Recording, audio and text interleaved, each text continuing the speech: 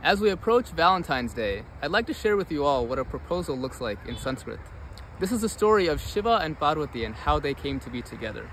Parvati is a beautiful princess whose mind is fixed on Shiva, but she soon realizes that Shiva doesn't care for riches or mere physical beauty. So she leaves behind her kingdom, goes to the forest, and undertakes a severe penance. After some time, Shiva visits her in the disguise of an ascetic.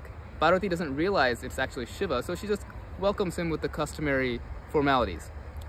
And then Shiva, just to test her, he proceeds to say, "Why would you want to marry Shiva? You're a princess. He's a beggar. You ride on elephants, and if you marry him, you're going to have to sit on his old ox. He wears an elephant loincloth and dances around in cemeteries. You're a princess. He's way out of your league." And as soon as he says that, Parvati's lips tremble in anger. Her eyes turn red. And with barely restrained anger, she says, "I don't think you understand Shiva." And she proceeds to refute all of his criticisms. And at the end, she says, "I don't want to hear this anymore. I'm just going to leave." And as she gets up to leave, Shiva loses his disguise and with a smile holds her hand.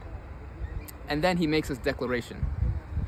Adya prabhritya vanatangitavasmi dasaha kritastapobhiriti vadini chandramaulo ahnayasa niyamajam klamamutsa sarja kleshah phalena hi punarnavatam vidhatte. Adya prabhriti, henceforth, avanatangi tavasmi dasaha. My lady, I am your servant. Kritastapobhiriti vadini chandramaulo. For you have won me by your tapas, your penance.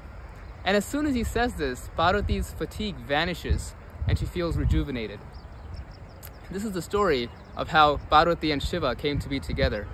I hope you all enjoyed it, and seeing as it is Valentine's Day, maybe you were able to draw some inspiration from it as well.